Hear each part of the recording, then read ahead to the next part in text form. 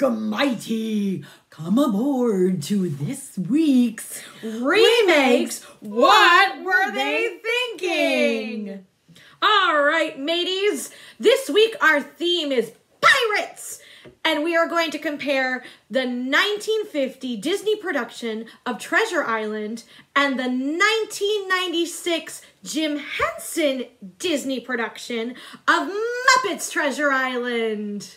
What's our plot, Anne? The plot is a young Jim Hawkins has inherited a treasure map.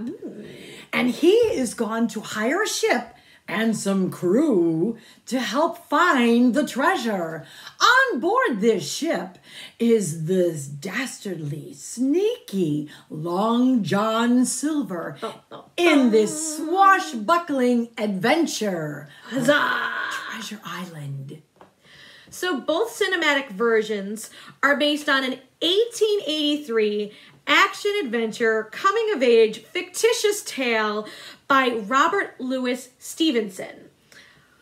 Personally, for us, we felt the story was problematic by today's standards.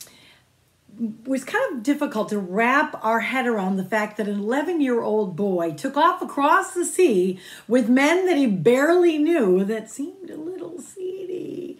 So we're getting past that. We're going to talk about what we thought was fun and what didn't work.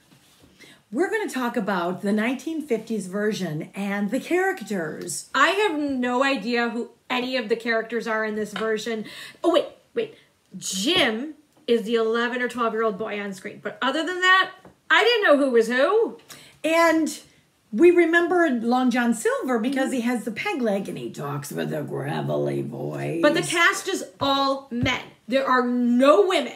So if you were to tell me, hey, Kerri, can you pick out Captain Smollett in a lineup? I'd be like, And if you have to pause a movie to say, like, let's see, is that a pirate or one of the good guys? They all look the same. They all look basic. No. And Jim, where's your mom? Where's your mom?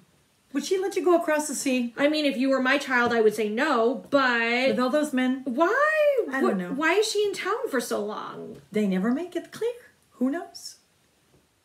Hey, Anne, this is a family movie, right? Allegedly. Okay, so why am I seeing a pirate get shot in the head, killed? I remember you saying, wait, did he just get shot in the head?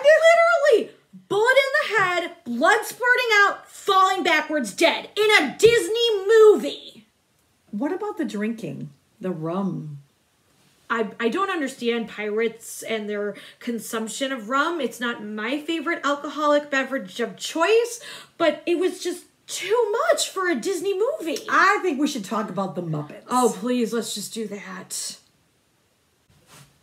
Okay, so clearly Muppets took a lot of creative liberties with the Stevenson story.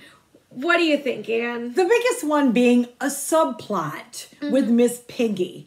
Now, in order to include Miss Piggy in the story, because she's a must, they made her Benjamina Gunn. And who was that originally? Ben Gunn, who was marooned on the desert island where the treasure ends up being. A former pirate, apparently. Allegedly. So here she is, marooned on the island, and she is a priestess of a tribe of wild boars? Oh. I don't know. And she had a relationship with this person. She had a relationship allegedly with Long John Silver, with Captain Smollett, with another pirate. Like, girl gets around. Because Muppets, what do they usually do in the stories? Well, we always have to include the Kermit and Miss Piggy romance. But in Treasure Island, it just doesn't work. And they sing this song called Love Led Us Here. But what led them there? A buried treasure. No! What were they thinking? I would like to talk about my favorite part of the Muppet movie. All right, Anne, what is that? The use of anachronism. Ooh, that's a nice $20 word. What does it mean? An anachronism is, according to Webster's Dictionary, a chronological misplacing of persons, events, objects, customs in regard to each other. In other words, the movie is set in 1883. Okay. And we have elements of today. One big example, Gonzo delivers a pizza. What? Anachronism. What else? We saw a book entitled Diplomacy. Oh my God. Anachronism. What else? The biggest one, the rats are on board the ship and they think it's a cruise. What? They're wearing tropical shirts and there's calypso music. What about how the Electric Mayhem makes a cameo appearance? Electric. Anachronism.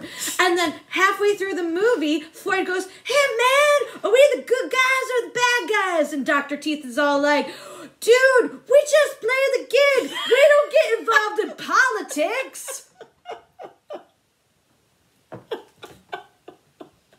I think it's clear to say that we don't like Treasure Island. Not our jam. Nope. Overall, I felt that the 1950s character of Long John Silver, that was my preference over Tim Curry. Really? You didn't like Tim Curry? He's kind of weak. What? I mean, it's gotta be hard being upstaged by a bunch of Muppets. Just like me. Now, with Muppets Treasure Island, Okay. the subplot, not necessary. Not at all. Not The at all. use of songs, 9 songs, 7 too many. But I thought the rats were fun. They were a delight. They were extra, but they were fun. I will say that I actually had a problem with Kermit the Frog in this movie. You did. He was way too mean, cold-hearted. Yeah. Just, he wasn't his friendly, "Hi, Kermit the Frog here." No, he wasn't. No. So if you had to choose, Muppets are fun. I'm good. Okay, so we're real excited because we actually received a request for our next week's theme. Yes, Kim recommended that we watch the 1939 movie of The Women. So we'll follow that with the musical remake of the 1956 picture, The Opposite Sex. And then, of course, we'll have to watch the 2008 remake of The Women, which apparently received a 13% on Rotten Tomatoes. So we have to watch that one as well. Indeed. So, folks, until then, as always, stay safe. Take care of yourselves. We love you. And keep watching movies. Until then, see you next week. Bye. Bye.